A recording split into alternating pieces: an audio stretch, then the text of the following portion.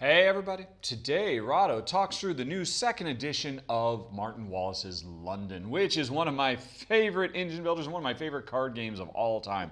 London is absolutely phenomenal. It's also one of my most played games of all time. And I'm going to spend a few minutes today walking you through what's new and changed in this second edition. Now, I'm already assuming you know how to play London, you're familiar with it, and you just want to know what's new, Magoo, in the box. If you want to learn London itself, you can go ahead and hit that I in the top right corner of the screen to go watch my run through of the original first edition, because the core game has not changed from this box to this box. You're still building up London after the Great Fire of 1666 up to modern day by using multi-use cards and a central market and fighting poverty every step of the way. The core game hasn't changed, but there are several subtle and one very significant change, which is going to be in this new box. Let's go ahead and open it up. And right off the bat, I just have to say I love the very austere and regal presentation of this new game as well, including the fact that it's not a standard box, it opens like a book.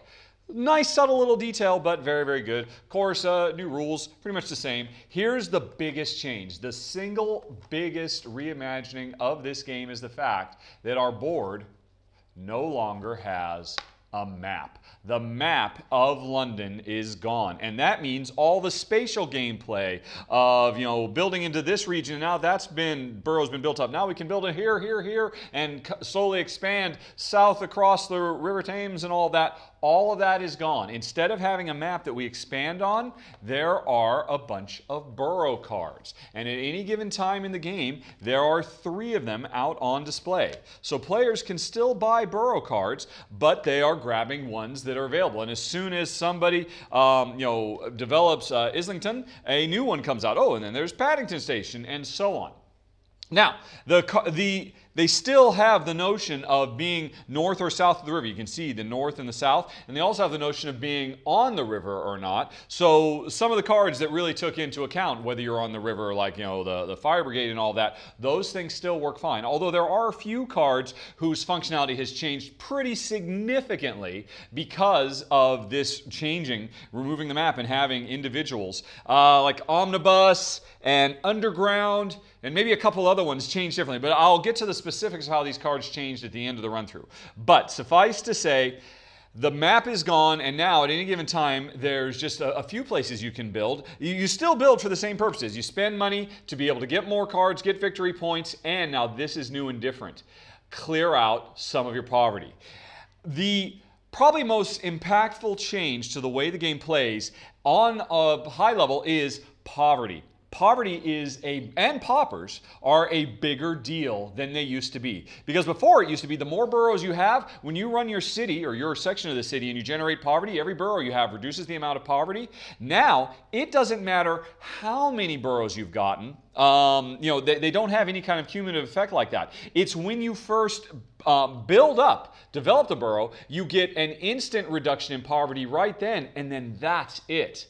So this kind of really puts a hamper on the kind of get loans early and just get a whole bunch of boroughs so you never have to worry about poverty. That kind of strategy that some people say is actually kind of broken and whatnot, this pretty much eliminates that, because you get the poverty benefits of boroughs only once when you first get them.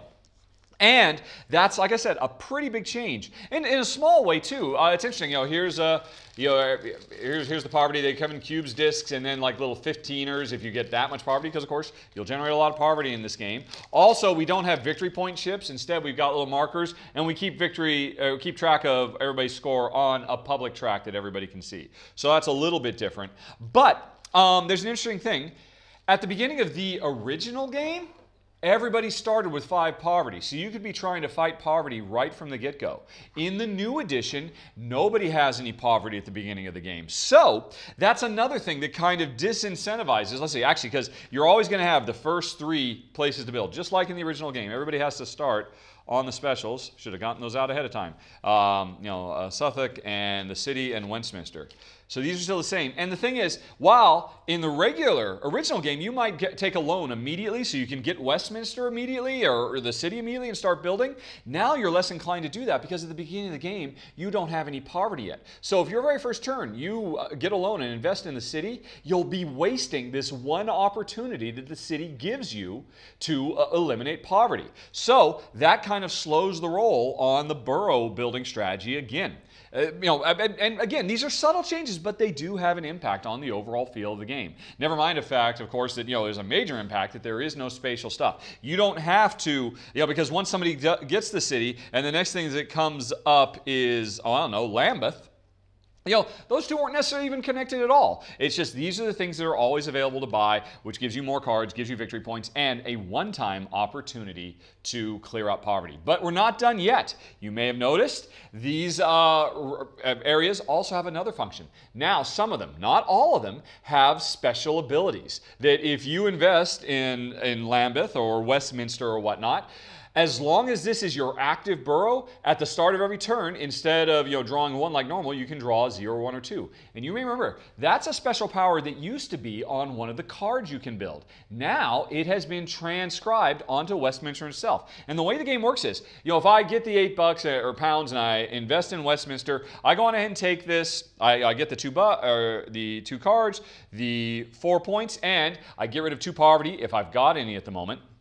And what happens is, I now have this special ability, and whenever I run the city, I make $1 extra. So this is adding to my benefits of running the city as well. If I add Paddington Station, it clears out a little bit. So this one actually does function like normal, where this does reduce poverty by 1.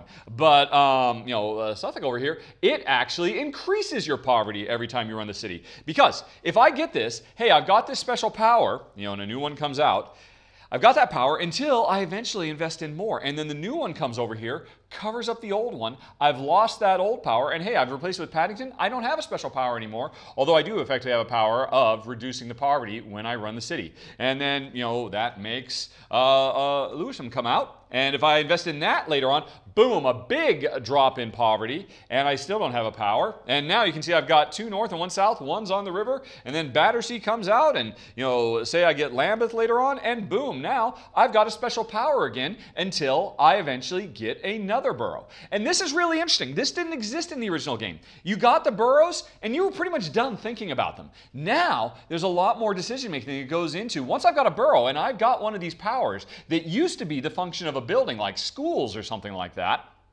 For instance, Lambeth does have the school ability, I believe. Whenever you discard a card, pay 1 to treat that card as another color. That used to be something you did with schools. Now you do it if you have Lambeth, which means you don't want to get another borough and make that go away until you've gotten use out of this. So it really, again, these are subtle changes, but it does create more interesting tension in the decisions you make about when you're going to get more boroughs, because you're radically changing your landscape. Whereas before, it was just giving you more cards and more points and letting you fight poverty better. So this is a significant change. The fact that we don't have a map, instead we just have these little things that come out. And for my money, it's definitely a change for the better. It gives you more interesting decisions to make because you don't necessarily want to give up the special powers you've earned, but you do need to, now you have an influx of cash after running your city, you need a quick way to get more cards in your hand. Are you willing to do that to get rid of one power to get a different power, etc., etc.? So that is a big deal, and it has some small impacts. Like I said, we don't start with any poverty now. Also, there are, I think, if I recall correctly, like 6 or 7 fewer cards in this game than there were in the original, because there are no schools in the A, B, or C deck. Schools functions have been added onto regions. So that's another thing as well. In the original game, you could get a school and you could put it in one of your stacks and you could leave it there for half the game. So you always had its power, which just means you're creating more poverty yourself by never putting anything else on there. But it gives you that flexibility. Now you only have that flexibility as long as you keep a borough on top, because schools are gone, the workhouses are gone. There's a few others that are gone. And I should say, on the whole, while there's a few less cards, a few cards have actually changed name, and one I think has actually changed color. There's been a few changes like that. For the most part, the cards all function exactly the same. Just Some cards that used to be in the B are in the A deck now. Some that are in the A are in the C. Some don't exist anymore because their powers have been moved on to burrows. And a few little tweaks like that. At the end of this run through, I'll go through every single card for diehard fans who want to know everything that's changed. But is there anything else that's changed? Oh, one other not insignificant thing has changed. Now, the way the game works is, of course, hey, if I want to put the almshouse into my particular region, then I gotta discard something like of a matching color, like Covent Garden or what have you. And like in the original game, you start discarding and you fill up the top row, and then as players keep discarding stuff, the bottom row fills up. And now, in the original game, after they were all full, and somebody wanted to discard again, the top row would go away, the bottom row would slide up, and then you'd start filling up the bottom row again. So the longer something sticks around, the more likely it is to go away. That's been changed now. If the common market is full, and I want to discard, I wouldn't discard the Great Fire Monument, but say I did, instead of the top going away, the older stuff going away, the more recent stuff goes away. And then if we fill up, the more recent stuff goes away again. And this stuff has a tendency to stay around a lot longer. And it was interesting. It's a subtle but not insignificant change to the play of the game. And I asked the developers, why did you make that change? Because it's really interesting. And what they were going for...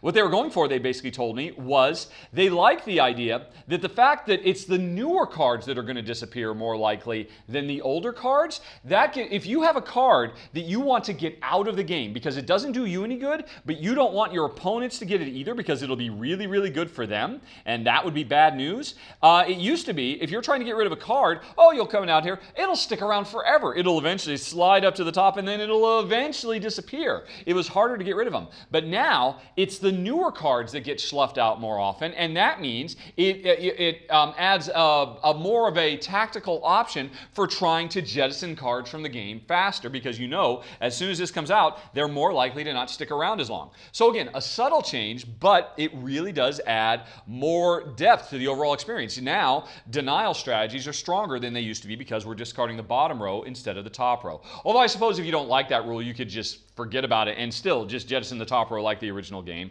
Heck, you could even still start with 5 poverty, although I wouldn't suggest that because I do think it's very, very cool to kind of, again, put the brakes on an early burrow strategy. I mean, you still can. You can get burrows right off the bat. You're just wasting some of their potential. I think that's actually very, very cool.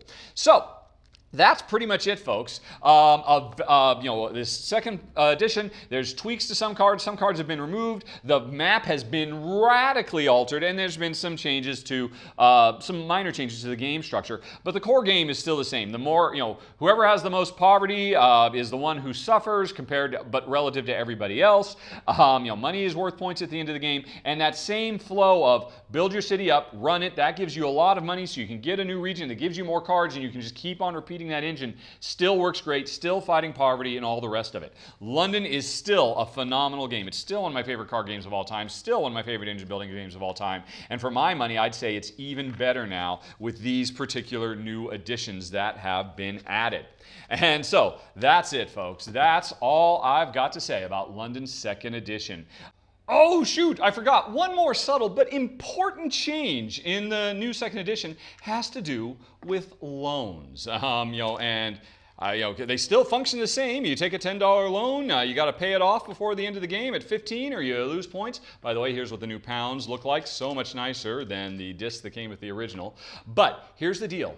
Every loan you have, when you run your city, creates an additional poverty. So this is another example of how in London's second edition, poverty is a much more sticky wicket, a much more pressing concern for you to worry about during gameplay, about London's second edition. I'm so happy with it. My first edition, my most beloved here, has finally gone on the auction block. I won't be seeing it much longer because in the future, this is going to be the London for me. And that's it, folks. Thanks for watching. Have a very, very nice day. Talk to you later. So long. Bye-bye. Okay, are you still here? That means you are a die-hard London fan. And here's what I'm going to do for you. Let's move this out of the way. Let's go on ahead and just zoom in really close. Because I'm sure some people want to say, well, I want to know particularly what happened to the omnibus. What happened to, the underground and stuff like that. I'm gonna do this without comment. I'm just going to show you all the cards through the A, then the B, then the C deck. You can pause and look at them. Not only will you be able to see what differences there are, like I said, I know of at least one card whose color has changed. Some cards, like Leatherworks, are now an A deck instead of a B deck. There's little tweaks like that. You can see those. Also, you can appreciate the new art. In some cases, the art is the same as what was on the original card. It's just now the graphic design of the cards is so much nicer. It goes right up to the edge. The images pop more. They zoom in more. You can appreciate the artistry more. And in some cases, there is completely new art. Done from scratch, which also look really, really lovely. I mean, the game is just wonderful to behold. It was always a good-looking game, but now it is a beautiful, beautiful looking game. And I'm just going to keep on going through the A's. I think I, for the most part, have them in alphabetical order. Again, feel free to pause if you want to compare and contrast function, prices. Like here's the leather. Again, this was a B industry before. Now it's an A industry, so it's a supplement to money that much earlier. Poppers still work exactly the same. The interesting thing about poppers is they are harder to get rid of now because you just can't keep a school around forever or a workhouse around forever because those things are just gone. So being able to deal with your problems, the game just becomes a more challenging puzzle to solve. What is the best move to make every round? And Waterworks and finally good old Ren. Those 3 action cards are still in here. So those are the A's. Let's move on to the B's. Albert Dock, Brewing. Okay, and again, I think I'm running out of stuff to say. Again, for the most part, these things have not really changed that much. But hopefully, this is of use or interest. If people want to download, I know there's a full card list of the original game. You can download and contrast and compare what's changed. Oh, now this is interesting. Clockmakers. I believe this is a replacement for watchmakers. They used to be watchmakers in the base game. Now they're clockmakers. And I think the money has changed. I think it used to be 6, now it's 7. You'd have to go check the original card to double check that. I could be wrong. But Fire Brigade, it still works the same because players are still worrying about being on the water or not. Cemetery, another hospital and a hospital. Kew Garden, Lloyd's, prison. Nelson's Column. Oh, Omnibus. Now, this has changed quite a bit. And I think for the better. A lot of people felt that in the original game, the Omnibus was totally broken, and it needed errata to fix it. It is now a significantly weaker card. You can see for yourself what it is right there. Since the map has changed functionality, this has changed functionality, and if anything, the cool thing about it is it's become a more interactive card where you really care more about what your opponents are doing once you've got an Omnibus in play. It acts more like a shop, really, in the way the shops work and continue to work. There's our Poppers, here's the Coppers, Regent Street, Victoria Dock, Shipbuilding, shops continue to function the same. Steamboats, again, you can have riverside boroughs or not, because they have that little river symbol on them. Street lights, still a city's best friend to cut down on poverty and crime. Townhouses, University of London. Oh, and here's another one. I forget what these used to be, but now they are upholders. Again, they're just one of the mid-game money makers. Same with Turners. These used to be something else. Maybe they were furniture makers. I don't really remember, but they're now Turners instead. West India Docks and the worker houses. And finally, we get on towards the end of the game. And you may have noticed, no schools. That's because they're all in the locations. Albert Hall, Billingsgate. And again, I mean, functionality aside, the presentation is just wonderful. It's just so delightful. The card quality is really, really sharp too. I don't know much about linen count, but I just know they're nice. They have a good feeling. They're good and stiff, but still shuffleable. And sewers. Lots of sewers. The same number of sewers as used to be. Shops still the same. Alrighty. Train north and south, 2 norths and a south, just like before. And now, so the other big change, of course, is the underground, since there are no longer specific spaces you grab that are underground. So instead, it just gives you kind of a different building strategy to pursue if you're trying to go for a late game underground rush. And finally, Whitehall. So that was it. And now, let's just go on ahead and show you all the regions, although I don't have them in order, but just so you can see, because they're lovely. And again, you can see, let me go ahead and zoom in a bit more so you'll be able to more easily read what their special powers are. All right, and again, I believe all the special powers of these have been cribbed from cards in the original game, and those cards are out, which again just makes. Again, I cannot stress how much I love this new approach to land. For my money, I mean, the map was fine, but it was never that great. It was always kind of the least interesting part of the original game, that you had this spatial thing of trying to figure out where to build and expand. This has all the interesting decisions about being on the water or being north or south without, the extra weight, plus a smaller table footprint, plus the really cool thing of more interesting decisions because of the special powers, and again, the overall weakening of them, which makes poverty much more difficult to deal with because they only fight poverty once.